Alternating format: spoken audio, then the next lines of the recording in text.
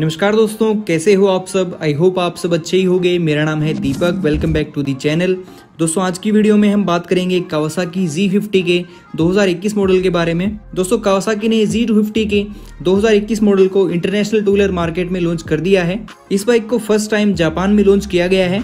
तो आज की वीडियो में बात करेंगे इस बाइक के प्राइस, फीचर्स, चेंजेस, सभी डिटेल्स के बारे में। और दोस्तों क्या ये बाइक इंडिया के अंदर लॉन्च होगी, अगर ये बाइक इंडिया के अंदर आती है तो क्या इस बाइक का प्राइस होगा, क्या इस बाइक की फीचर्स होंगे, इन सभी डिटेल्स के बारे में बात करेंगे। सो अगर आपने अभी तक चैनल को सब्सक्राइब नहीं कर रखा है तो सब्सक्राइब कर लो। अगर आपका किसी भी बाइक को लेके कोई भी डाउट है तो आप मुझे कमेंट बॉक्स में पूछ सकते हो या फिर इंस्टाग्राम पे भी डीएम कर सकते हो। सो बिना टाइम वेस्ट किए चलो यार स्टार्ट करते हैं इस वीडियो को। दोस्तों कावासाकी ने रिसेंटली ही Z250 के 2021 मॉडल को जापान में रिवील किया है। इस बाइक में चेंजेस के बारे में अगर बात करें तो कावासाकी ने इस बाइक को न्यू कलर्स के साथ लॉन्च किया है। इस बाइक में आपको न्यू डुअल टोन कलर की स्कीम देखने को मिलेगी। और दोस्तों कलर्स के बारे में अगर बात करें तो इस बाइक में फर्स्ट कलर है टील ब्लू प्लस ब्लैक और सेकंड कलर है ब्लैक प्लस रेड। दोस्तों दोनों ही कलर्स काफी अच्छे हैं। डुअल टोन कलर स्कीम में ये बाइक काफी एलिगेंट और मैच्योर लग रही है। दोस्तों बेसिकली कावासाकी की तरफ से Z250 एक टिपिकल नेकेड स्पोर्ट्स बाइक है। कावासाकी ने इस बाइक के 2021 मॉडल में कलर्स और बॉडी ग्राफिक्स को ही चेंज किया है। इस बाइक के अंदर बाकी और कोई भी चेंज नहीं है। तो दोस्तों मैकेनिकल चीजों के बारे में अगर बात करें तो इस बाइक में वही सेम 248 सीसी का parallel twin cylinder liquid cooled fuel injected DOHC engine है, जिसकी मैक्सिमम पावर है 37 PS और मैक्सिमम टॉर्क है 23 Newton metre with 6 speed transmission.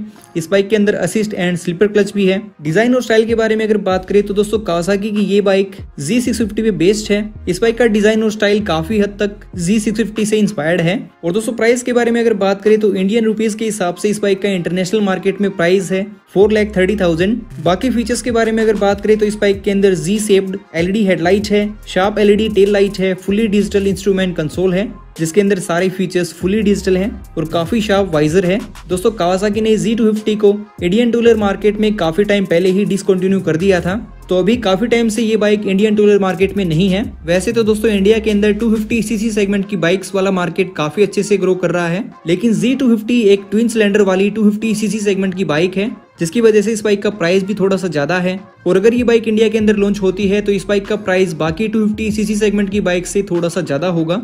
लेकिन दोस्तों इस बाइक का इंडिया में लॉन्च होना अभी तक कंफर्म नहीं है। कावासाकी ने इस बाइक को लेके कोई भी ऑफिशियल अनाउंसमेंट नहीं की है।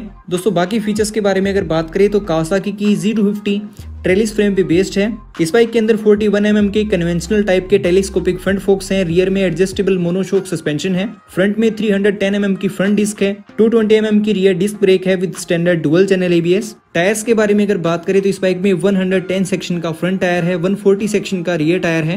दोस्तों इंडिया के अंदर कावासाकी Z250 का लॉन्च होना बिल्कुल भी कंफर्म नहीं है, क्योंकि इंडिया के अंदर पहले से ही कावासाकी Z400 है और अभी कावासाकी ने उस बाइक को डिसकंटिन्यू कर रखा है, क्योंकि जल्दी ही उस बाइक का BS6 model Indian two wheeler market में लॉन्च होने वाला है। तो दोस्तों इंडिया के अंदर हमें Z250 नहीं बल्कि Z400 देखने को मिलेगी, जिसके अंदर 399 CC parallel twin cylinder liquid cooled fuel injected DOHC engine है और उस बाइक की मैक्सिमम पावर है 49 PS, मैक्सिमम टॉर्क है 38 Newton metre with 6 speed transmission और उस बाइक के अंदर भी असिस्ट एंड स्लीपर क्लच है। दोस्तों Z400 में भी आपको फ्रंट और रियर में डिस्क ब्रेक देखने को मिलेंगे with standard dual channel ABS और उस बाइक के अंदर भी फुल LED हेडलाइट है, LED टेल लाइट है, फुली डिजिटल इंस्ट्रूमेंट कंसोल है।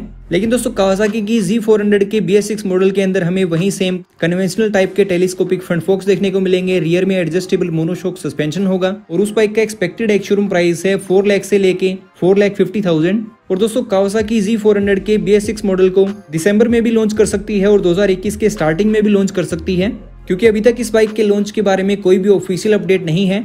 कावासाकी ने अभी तक कोई भी ऑफिशियल अनाउंसमेंट नहीं की है। सो दोस्तों इंडिया के अंदर हमें Z250 नहीं देखने को मिलेगी, क्योंकि कावासाकी इंडिया के अंदर Z400 के BS6 मॉडल को लॉन्च करेगी। सो दोस्तों इस वीडियो में इतना ही। आई होप ये वीडियो आपको पसंद आई होगी। अगर कुछ भी इस वीडियो में आपको अच्छा लगा हो तो लाइक जरूर कर देना, और अगर आपने अभी तक चैनल को सब्सक्राइब नहीं कर रखा है तो सब्सक्राइब कर लो। मिलते हैं अगली वीडियो में। Till then ride safe, drive safe.